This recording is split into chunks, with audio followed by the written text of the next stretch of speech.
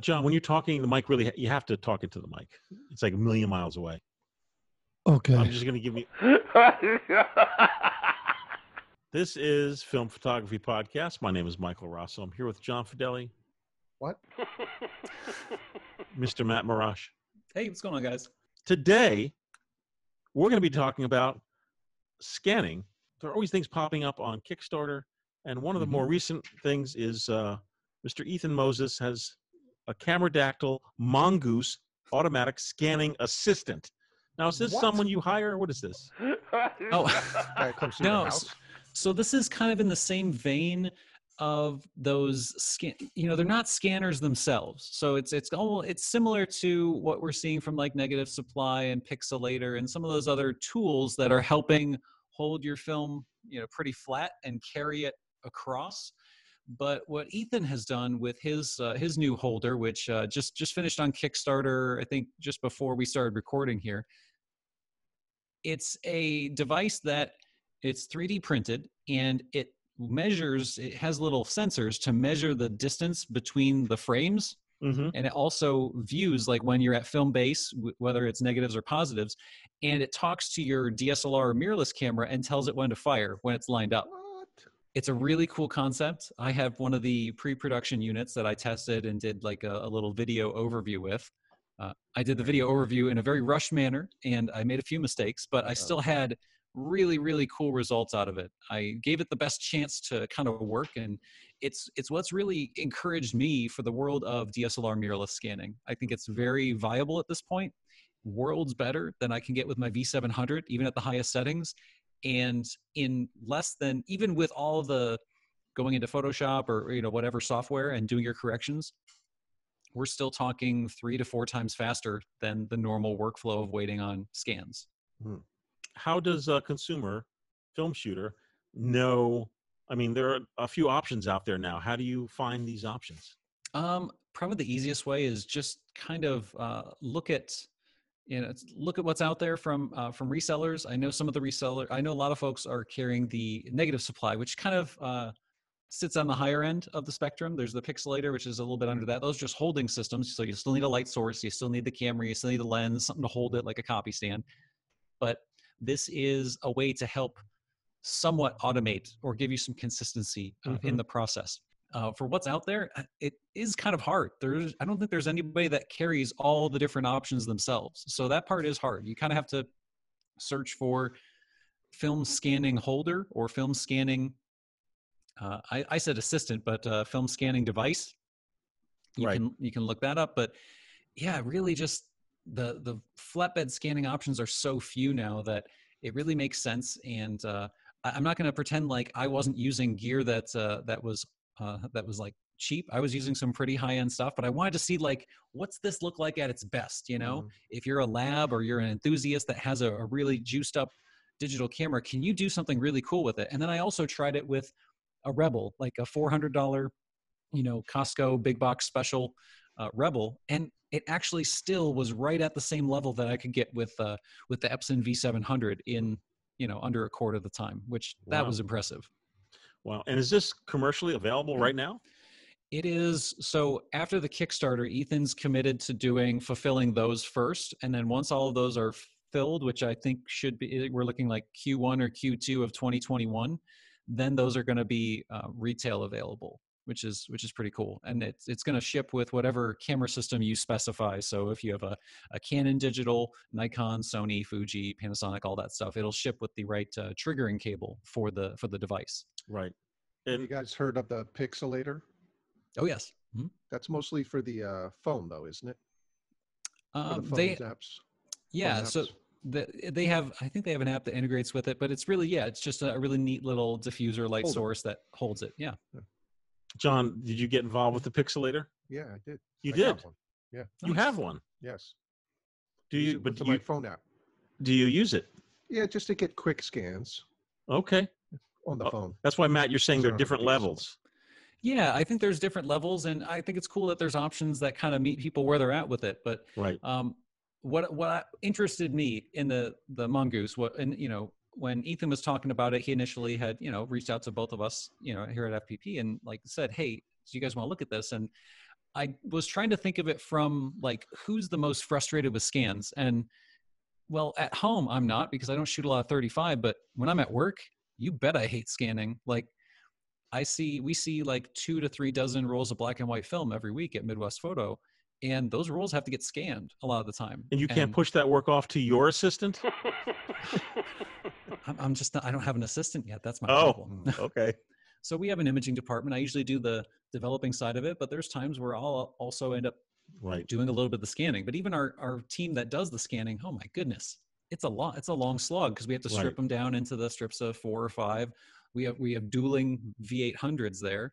And even running 2 V800s into a networked system, it still takes forever to get, good quality scans for people's film. And from a commercial standpoint, you're trying to find, okay, is there an automated scanner that is better than a flatbed and it's automated? I can just walk away. It was kind of like, John was mentioning before we started recording, like, can I go do a wash? Can I not worry about it? And that's where I think Ethan's setup is pretty neat. You set your camera up like you're about to do the manual scans, and it has an automatic mode. So it pulls the first couple of frames through. It looks for that film base, and then it starts going through the whole roll. You can have it automate the DSLR scanning of a roll of film in just over a minute. Wow. Yeah. And if this thing is tethered to a, your computer, like through Lightroom or Capture One, that means your digital files are already in your workflow. And if you have someone that's a little bit more savvy with Photoshop, with Lightroom, with Bridge, with the one I'm trying to get better with is Capture One, you can create presets within there. So I can basically copy a default setting for adjusting a curve on color negative or black and white. I hit Control Shift V, my paste button, and now all of my scans are already in the ballpark. And if I'm using a higher res camera, so for my higher end tests, I used a Sony A7R4, which that's a full frame camera that has 60 megapixels. So even like a really kind of like loose crop on my 35 millimeter frames, I was getting scans that were close to 50 megapixels. You can't even get close to that with an Epson V700. And it would take 2 hours just to do the passes and all the stuff you needed.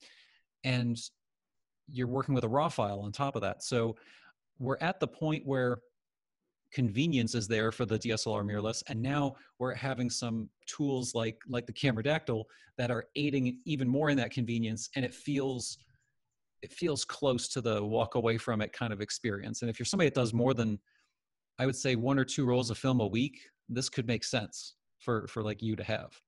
And what format are we talking about? It's strictly 35, so it's got to be 35 with the sprockets, because the unit that I was shipped and the one that the folks are getting, it pulls across the sprockets. It actually counts the number of little steps of those sprockets, and there's multiple different modes to the Mongoose. It would take me forever to go through every single thing that this thing does, but it has 3 modes. There's manual, where it jogs everything. You can manually jog it across from frame to frame. It has auto mode. And then it has fast mode, which actually you're just telling it the spacing between frames by counting certain frames and jogging through. And then if you do that, you can rip through some film. So it can actually even go faster than a minute. How much? How much for this? So I'm going to get scared for this because I don't remember. But I know where the Kickstarter ended, they were at $550. So if you got in earlier, they're $550. And I believe the retail on the release units is going to be like $700. There's the medium price point you were talking about. Yeah, so we're kind of back to V700, V800 prices. If you already have a DSLR, that's, we're not talking, you don't have to go buy a brand new camera. If you've got something that's 18 or more megapixels, you're going to see the benefit of something like this. If you have a higher resolution or maybe a full frame camera to use for it, you're really going to get the most benefit out of that newer chip, putting a real lens in front of it instead of using just what's on the scanner. So I think that's where this makes a lot of sense. And if you're running your own small lab, or you're doing film for yourself or friends, this could be huge. There's a lot happening. Mongoose, negative supply, pixelator, and let me guess, there's going to be more. Oh, there's definitely going to be more. Even the folks at Negative Supply, this was posted publicly on Twitter, so I can talk about it. But one of the 2 guys over at Negative Supply, Saxon. Yes. So there's AJ and Saxon. I saw on Saxon's Twitter a very interesting little molded metal piece which looks like it is their next level, which is automation for the negative supply. So that's coming down the pipeline from them. So that's covering, on the low end, you can pull it across and keep it flat however you need. We've got the medium end with Ethan's really cool 3D printed solution, and the high end's coming. Right. I think this is all good stuff because I'm a big proponent. I'm a big proponent of everyone taking control of your own film photography. Shoot it, develop it, scan it, get in there and learn how to do some color correction so that your images can look as best as they could. That's a whole nother topic of exposure, of not over scanning, which I've seen with horrible result, and of course color correction. And then of course I've seen a lot of people scanning images, posting them, and there's no color correction. So it's a whole concept. I'm sure there are classes on this. I don't know if you guys deal with it at Midwest, the art of scanning. Ooh, maybe. That would be good. Yeah, this winter we're doing like these new hybrid classes where I'm doing like a few, socially distanced 5-6 people in the classroom, but then we're also simulcasting it. And in the winter, we're doing one on scanning your film, one on scanning your video, your motion picture stuff, or services at least, and then the other one about editing that. So that ties right in, Mike. Good. I would need that class. Any last words regarding the Cameradactyl Mongoose automatic scanning assistant, aka device? Yes. I don't know anybody that has a system like this currently. So Ethan's is like the only one. So, you always find critics and such with the unit, and it's good to be critical of something, especially if you're going to purchase it. Support people that are creating this stuff, because as we've chatted on and off with people that are at the retail level, distribution level, and even some of the higher end brands, those guys aren't stepping up for a lot of these products. So these are, very small operations. So I always try to tell folks, support creators if and when possible for this kind of thing, because that's the proof of concept we need for bigger, larger end products like, we haven't seen anything like this from Lomography. We haven't seen anything like this. So there are folks out there that are, still producing this stuff new. Support them when you can. And the things I know everybody would love to see, something like this in medium format. Mike, could you imagine scanning motion picture film with something like this? Wouldn't that be cool? It'll put us out of business. But